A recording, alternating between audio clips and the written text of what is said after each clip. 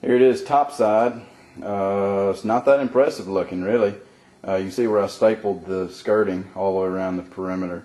There's our bolt that holds the donut on. I'll show you the back side here in a second. And that's your air hole right there. This is the underside. I'll zoom in so you can see. Those are the 6 outlet holes, and they've just been reinforced with duct tape so that as the air escapes, it's not tearing the plastic, because there's a lot of volume of air coming out of those holes. And the disc in the center is bolted firmly so that as the rest of the skirt inflates around it, it creates sort of a cavity in the middle, sort of a little donut in the middle that the air fills up. This is the blower we're going to use.